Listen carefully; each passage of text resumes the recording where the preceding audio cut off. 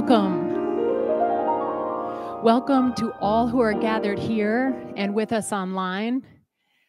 Whether you are brand new this morning visiting us, or whether you first stepped into the parish hall with the blue chairs in the time of Stuart McCall, you are welcome here. No matter where you are on your faith journey, where you have been, we welcome you to this time of worship this morning. The energy is palpable. I can feel the Holy Spirit moving and the radiance in each of your faces. So what a joy it is to worship with you today. I want to extend a very special welcome to our special guest and preacher this morning, the Reverend Shannan Vance-Ocampo. She is the general presbyter of our Presbytery. So she is like the pastor to the pastors, and she is here on behalf of our Presbytery and our family of churches to commission this day and to welcome in the new pastor team. I want to say a special thank you to Shannan because she was an early supporter of the this innovative triad co-pastor model. Believing in and excited for this new season for us. And so we welcome you today, Shannan, and thank you so much for being here with us. Let us worship the Lord.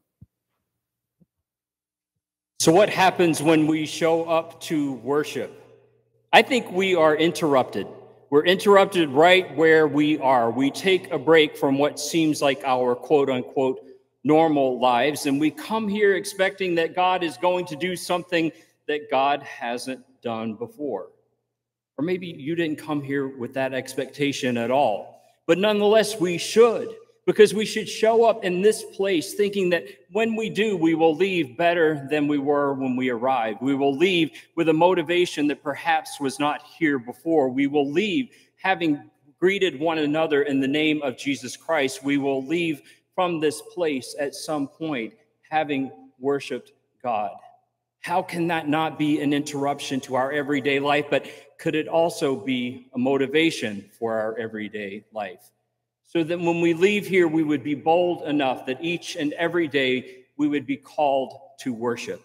In moments of despair, we would be called to worship and thanksgiving of God. In moments of joy, we would be called to worship God right where we are, even if it's in the middle of work with a silent prayer. How could it be if simply showing up for worship at this moment allows us to understand opportunities to worship each and every day of our lives? As we gather here this morning, may that be part of our goal, to find opportunities for thanksgiving and praise, for worship wherever we are. Would you please stand as you are able, and we'll join together in hymn 619 and worship God together.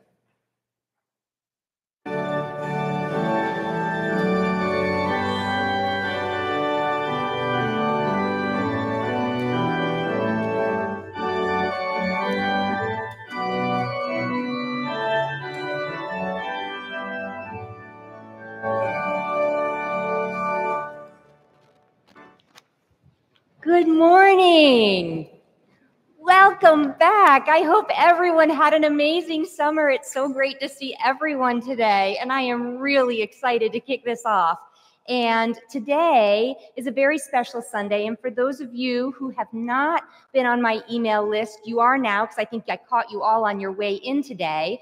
And regardless if you have a backpack or not, we are going to bless you. So everyone from K to 12th grade is invited to come on up now so that Reverend Chris Tate and I can not only welcome you, pray with you, and celebrate your start to the school year. Come on up.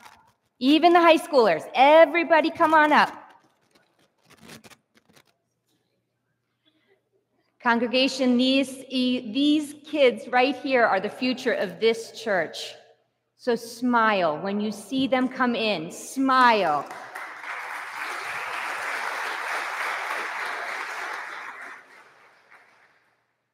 God loves you so much, and he walks with you everywhere you go. And today, I'm going to give this to Chris. Today, we have an opportunity to gift you with a small offering for you to always remember that God is with you wherever you go, good and bad, always with you. Someone who you can silently close your eyes, keep your eyes open, have a conversation with, and know that he will always listen. So today, if those of you who have a backpack can come up here and get them, okay? Come on up. If you have a backpack up here, come on and get it. And as Reverends Mark and Shannon, Jess, and Chris, Rodney, you want to come help? Yes. And Rodney, put on the tags. I'm going to say a prayer for all of you, and then you're going to all K through 7 is going to follow me, and we're going to go do a fun activity in the back. Okay?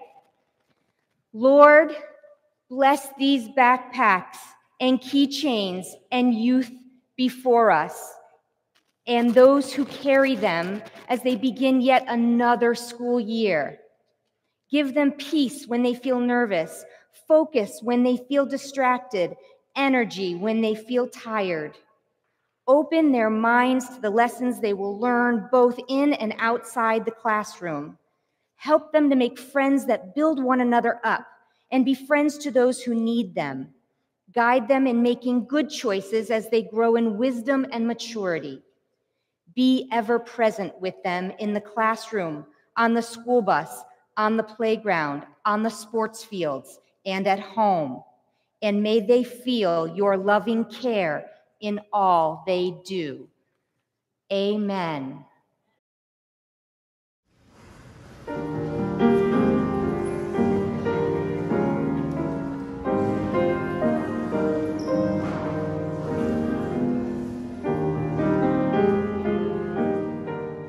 Our prayer confession, let us pray.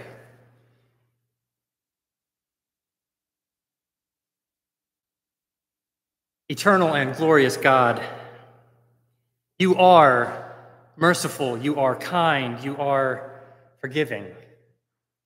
You hear us when we come to you with our hearts and minds open.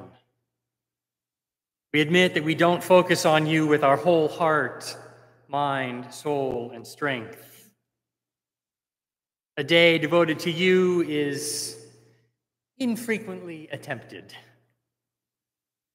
We neglect to rest our hearts and minds in you, for we keep going in our own power, our never stop, our go, go, go, go, go. Do not attend to your word, for we live by the words and idols of our age. We fail to worship with your people, for we give priority to so many other commitments.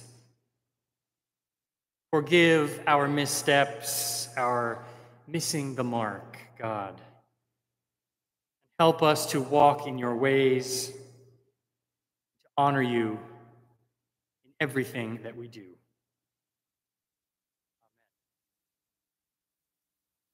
Friends, hear the good news. Through the grace of Jesus Christ, we are forgiven and set free. Let us live as free people. And as one of those acts of freedom, let us stand as we're able and greet one another, sharing Christ's peace. The peace of Christ be with you.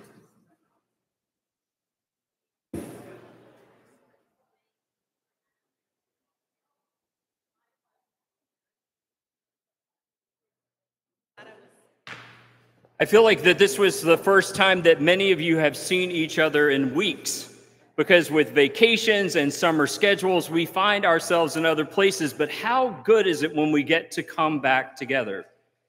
When we get together in this place, even though it's a little warm, but we will continue to work on that. The warmness of our hearts, the warmness of our spirits definitely outweighs the warmness of the room. Amen?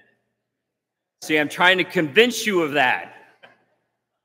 But seriously, as we gather and as we were greeting one another, I certainly felt as if homecoming were already happening, even though that will officially be next week. But it was a good reminder that whenever we gather as God's people, we are home. So this morning, in celebration of this home, let us give our gifts of time, our gifts of volunteerism, our financial gifts, whatever gift we have to share this day, know that that gift will call us home even in this very moment to be the people of God in this place. The morning offering will be received.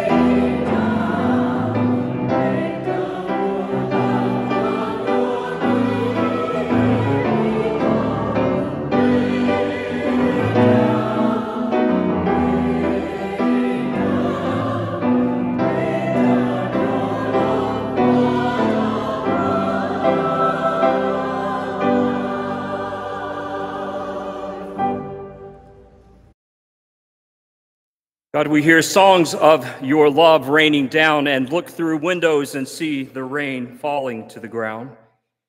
We long for home and show up in this place and are greeted by name or with a smile and realize that your home is everywhere, and wherever we are at home with you. All of your wisdom seems to work together so that we may understand you more fully. Thus, may our offerings do the same. May they be combined together and offer hope to the hopeless, offer home to those who are struggling with homelessness, offer hope and wisdom and love to each and every person in the world, so that as they do, we would begin to understand more fully your hope, your wisdom, your love, your home, your raining down at this very moment. Oh God, we pray all these things in your many names. Amen. This morning's reading is Matthew chapter 5, verses 31 to 46, and it can be found in the New Testament, page 25 of your pew Bibles. And this is a very familiar, it will be familiar to you when you hear it passage from the Bible. It's called the Judgment of Nations, and is based on a parable that Jesus tells about sheep and goats. Listen now to God's word for you. When the Son of Man comes in his glory, and all the angels with him, then he will sit on the throne of his glory. All the nations will be gathered before him, and he will separate people one from another, as a shepherd separates the sheep from the goats. And he will put the sheep at his right hand, and the goats at his left. And then the king will say to those at his right hand, "Come, you that are blessed by my Father, inherit the kingdom prepared for you from the foundation of the world. For I was hungry, and you gave me food. I was thirsty, and you gave me something to drink. I was a stranger, and you welcomed me. I was naked, and you gave me clothing. I was sick, and you took care of me. I was in prison, and you visited me." Then the righteous will answer him, "Lord, what was it that we saw you hungry and gave you food, or thirsty and gave you something to drink? And when was it that we saw you a stranger and welcomed you, or naked and gave you clothing? And when was it that we saw you sick or in prison and visited you?" And the king will answer them, "Truly I tell you, just as you did it to one of the least of these who are members of my family, you did it to me." Then he will say to those at his left hand, "You that are accursed, depart from me into the eternal fire prepared for the devil and his angels. For I was hungry, and you gave me no food. I was thirsty, and you gave me nothing to drink. I was a stranger, and you did not welcome me. Naked, and you did not give me clothing. Sick and in prison, and you did not visit me." Then they will answer, "Lord, when was it we saw you hungry or thirsty, or a stranger, or naked, or sick, or in prison, and did not take care of you?" And then he will answer them, "Truly I tell you, just as you did not do it to one of the least of those, you did not do it for me." And these will go away into eternal punishment, but the righteous into eternal life. This is the word of God. Holy wisdom, holy word.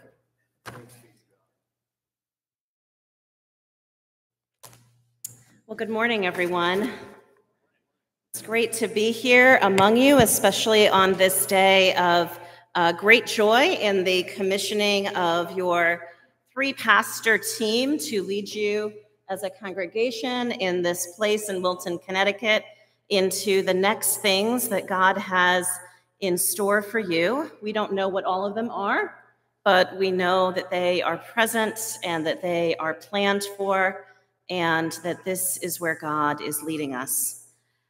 I also want to say thank you to those who are here, who have been a part of the life and ministry of our Presbytery. Lauren Tate serves as our chair of our personnel committee, taking good care of our staff. And this has been, if you've been following along in the Presbytery newsletter, a very interesting year. We got all new staff except for me. So we've been doing searches and transitions, and our new staff team is finally in place for the Presbytery. You might know a little bit about how that might feel for an organization having that sort of ups and downs in your organizational life. And Mark also serves on that personnel team, and Chris serves on our nominating team. So thank you to all of you for being part of the Presbytery. I bring you greetings on behalf of the 26 congregations, 2 new worshiping communities, and 1 immigrant fellowship that make up this Presbytery that stretches from Connecticut, all of Rhode Island, and most of Massachusetts, except for the city of Boston, but we do encompass the Cape, which is good for us. So let us pray.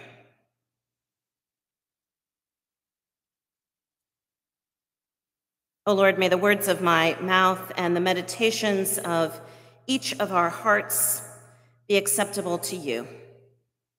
O Lord, our rock and our Redeemer. So when we listen to the passage today from Matthew's Gospel, one of the big questions we might have is, does Jesus judge us? What does that mean? Does Jesus judge us as a society or as a church or as individual people? What does it feel like to you when I use the word judgment? What sort of feelings does that word judgment conjure up for you? Probably not good feelings, right? When I imagine being judged, I start to feel very uncomfortable. I imagine that someone is out there creating ideas in their head about who I am, what I am, how I am, what I do, without even knowing me. They have an idea that's formed in their mind, and it is wrong, and I cannot change it. It's fixed. It's there, and it's wrong.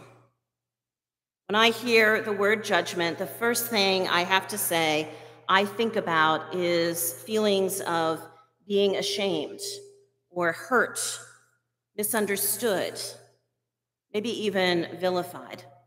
Does that resonate with anyone here? But of course, judgment isn't always bad. You could be judged perhaps to win a competition, be judged best. Doesn't your mind, like mine, tend to go to the negative first? We go to the negative first when we hear the word judgment because we live in a very judgmental and competitive society. We are programmed from an early age to judge ourselves up against others, to judge others and know we are being judged. It's sort of in the ether. It's part of our society. It's how it functions. I'm not saying that this is a good thing. In fact, I think that it is toxic, harmful, dangerous. But it is the truth about how so much of our society functions. And whether we know it or not, from a very early age, our parents, the adults around us, give us all sorts of messages about how to escape judgment or judge others. Judgment equals negativity. Judgment equals shame. Judgment equals competition. Judgment equals win or lose. So why would I bring up a passage like this one in Matthew's Gospel for a day like today, a day of celebration? Why do we need to talk today about the judgment of Jesus and the hard commandments of ministry that he lays out in Matthew 25? Why today, when we are celebrating a new day in ministry here at Wilton Presbyterian Church, with Jessica to judge one of them up against the other? We know that gifts, as the Bible tells us, come to all of us, but not all of us have the same ones. Our giftedness, our capabilities are from God. You have elected here in ministry to do something that is sort of a jigsaw puzzle, a community of pastors for leadership and ministry.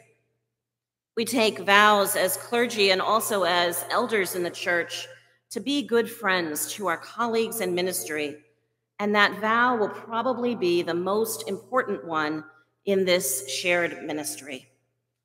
When we join a church, we say we will be community with each other as we strive to follow Jesus, growing as his disciples. We do not take vows of judgment. We take vows of friendship. And yet at the same time, this passage in Matthew 25, Jesus and the judgment of nations, is the one we are listening to today. A group of my friends, colleagues in ministry, and I wrote these words in 2015 about this portion of Matthew 25. This is what we wrote almost 10 years ago. In the parable of the judgment of nations, Jesus tells a story about how he is encountered among the least, the poorest, the most isolated, the imprisoned, the sick, the hungry. We hear with sober conviction Jesus declaring that a church which fails to serve with and for the poor does not know Jesus. We agree with Pope Francis, who stated that a church that is not actively supporting and serving the needs of the poor has no right to call itself a church and should be prepared to give up its tax-exempt status and how it operates as a church in that way. Let us be counted, we wrote, as sheep who meet their king as a stranger. We see the Spirit blowing through our society, bringing to fruition seeds of peace and justice long dormant. The harvest will be plentiful. Let us heed the call of service and recommit ourselves to the proclamation of the gospel of Jesus Christ in deeds as well as in words.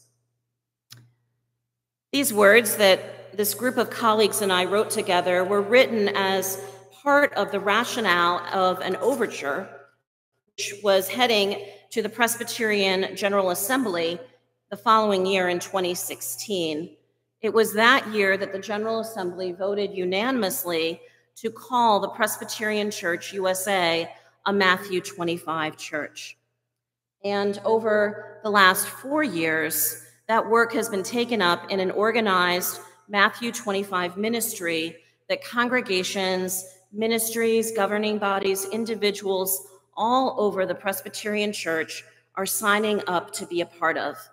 A ministry that is focused in 3 primary areas: eradicating poverty, ending systemic racism, and growing congregational vitality. These things flow from the entire chapter of Matthew 25. Our presbytery, the Presbytery of Southern New England, voted last year to become a Matthew 25 presbytery, noting that we are already engaged deeply in 2 of these foci at high level: anti-racism learning and supporting, of course, congregational vitality. So are we setting ourselves up for judgment? We are a Matthew 25 church? Absolutely. Jesus talks about judging the works and the... I do not hear him talking about it in a shaming way, but in an encouraging way. That living the gospel is about bringing good news, new life, and an alternative way of being. Jesus puts the bar high in Matthew 25. He doesn't want a half-hearted ministry, an unserious ministry, or a ministry that doesn't face up to the fact that the world then and the way of the world that we live in today is almost always in direct opposition to the values of Jesus. Jesus is judging, and he is also inviting us to judge, to notice when the values of our society that we so blindly follow and treat so much of the time as more important than our faith leaves us out of step with the way of Jesus and his call to discipleship. For Jesus, judgment equals a call to faith. I'd like to leave you today with a short story from my own life, given what tomorrow is on the calendar, September 11th. In 2001, that fateful year, I graduated from seminary in June, and I began my first call in ministry on July 1st, 2001, in a bedroom community of New York City in Monmouth County, New Jersey, which would turn out to be the county in New Jersey with the highest death toll on 9/11.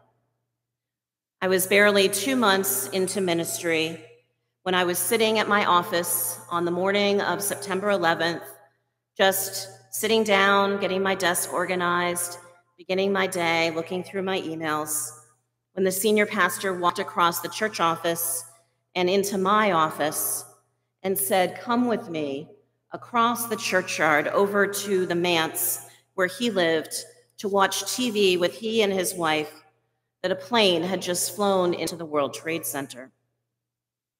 We walked across the yard, bringing with us a church directory.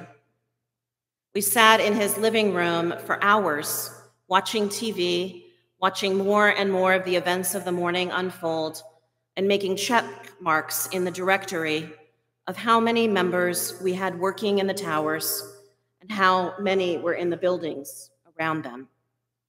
Calls were coming in. Many people at our congregation and community were missing.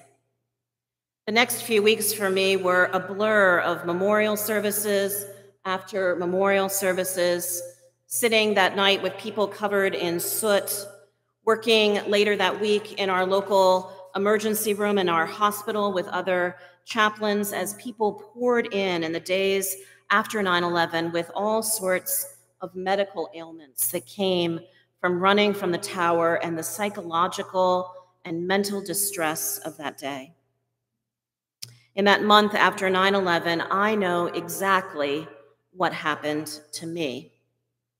I lost my relationship with Jesus because I was angry, and I watched the news at night, and I was a little too eager in my mind for war and retaliation. I forgot in those months that the way of Jesus is countercultural. It is a way of total nonviolence. I forgot all of that. And I was in danger, I believe, in those early months of my ministry of becoming the sort of pastor, if I had stayed in that stuck place, who said that they were leading people to Jesus, but instead I would have been leading people to the values of our society, not those of Jesus. In late October, I went to a meeting with other colleagues, and a Roman Catholic priest named Reverend John Deere ministered to us.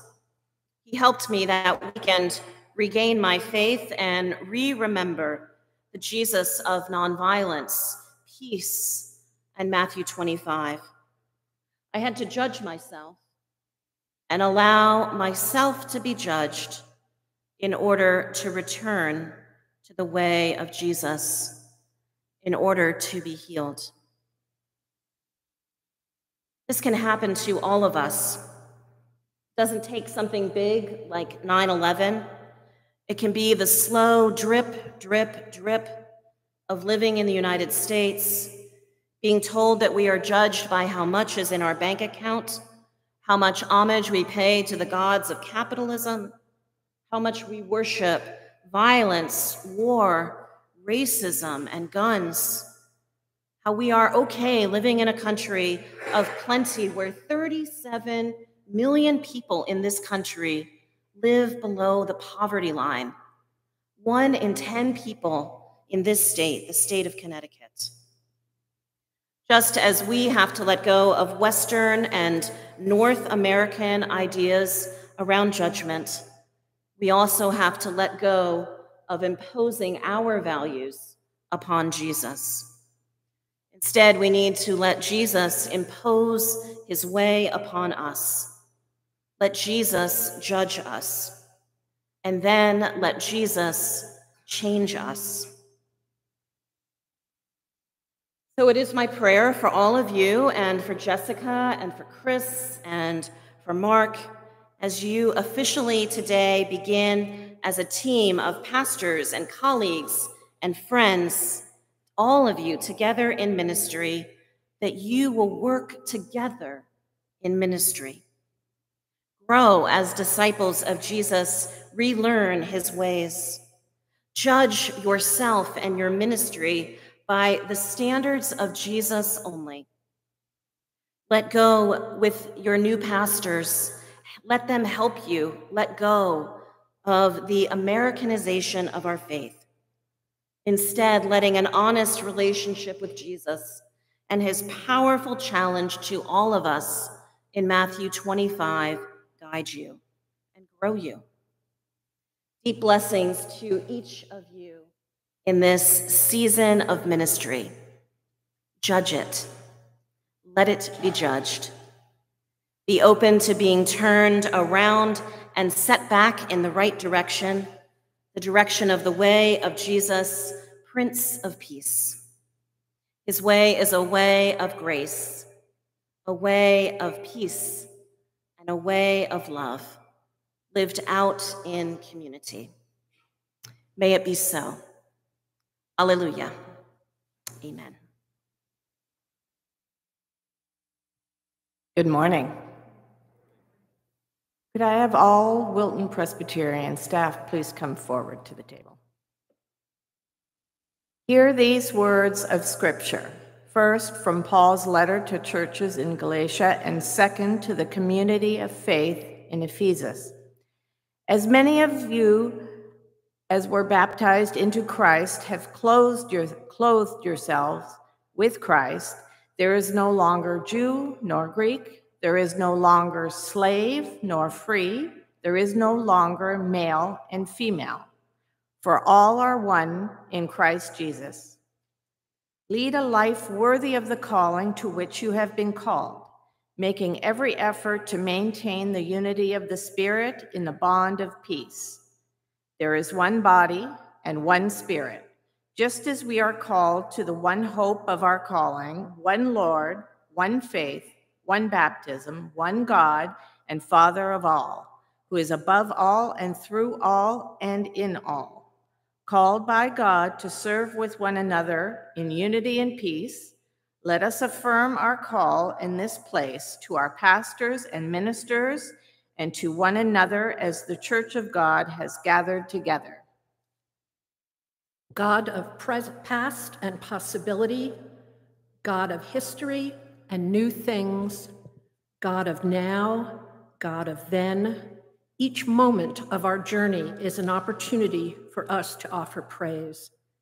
We give thanks today for Stuart McCall and the Presbytery of Southern New England, who visioned a Presbyterian worship community in this town, in Wilton, and alongside the first members of this congregation, nurtured it into being.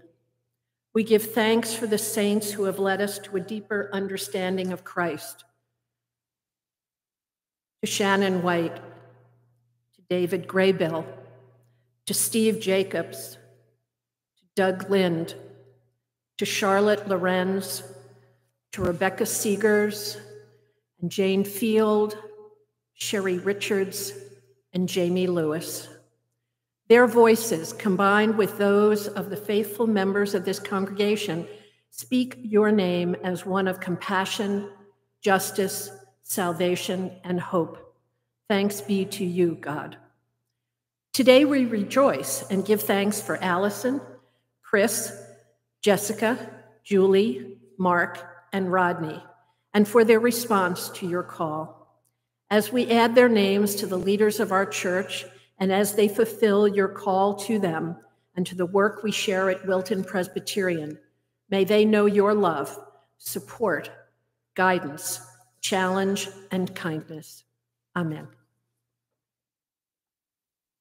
Friends, the grace bestowed on you in baptism is sufficient for your calling because it is God's grace. By God's grace, we are saved and enabled to grow in the faith and to commit our lives in ways that serve Christ. God has called you to a particular service. Show your purpose by answering these questions. Will you be Christ's faithful disciple, obeying his word and showing his love? If so, please say, I will with God's help. Do you welcome the responsibility of this service because you are determined to follow the Lord Jesus, to love neighbors, and to work for the reconciling of the world? If so, respond with, I do.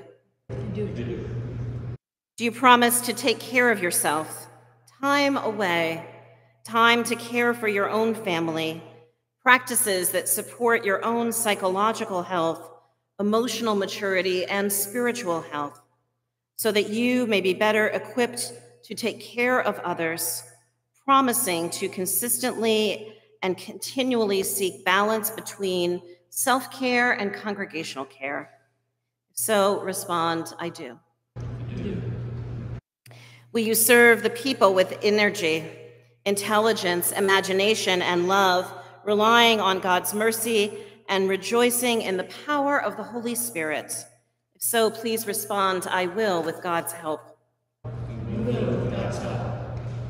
Will the congregation please stand as you are able? Do you, members and friends of Wilton Presbyterian Church, promise to support these leaders God has called to be in service among you? If so, please respond, we promise our support. Do you promise to consistently seek the ways of love and compassion? If so, please respond, with God's grace we do.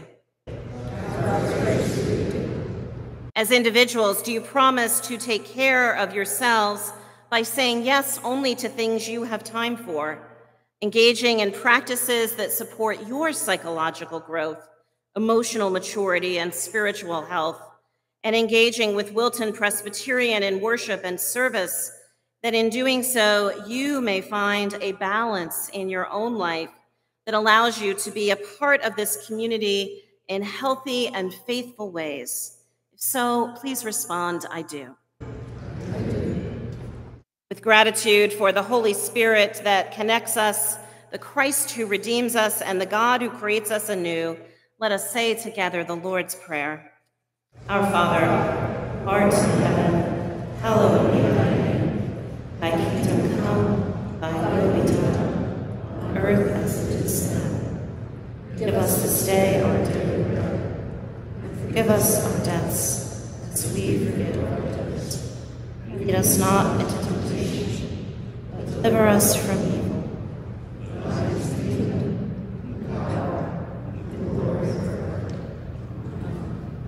Friends, by the grace of God, redemption of Christ, and the power of the Holy Spirit, you have been called together in ministry. Now, through our actions today, we join in mutuality and reaffirm our covenant together to share in faithful ministry here at Wilton Presbyterian Church. May God bless you and keep you today and always. Amen.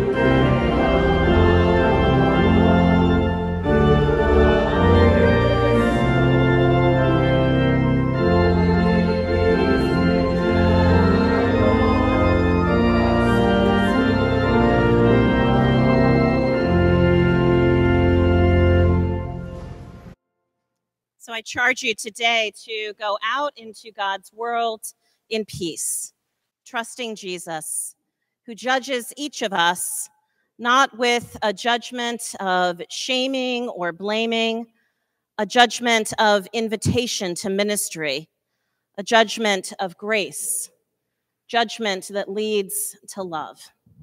And now may that love of God, the grace of our Lord Jesus Christ, and the communion and love of the Holy Spirit be with you and abide with you on this day and in the days to come. Alleluia. Amen.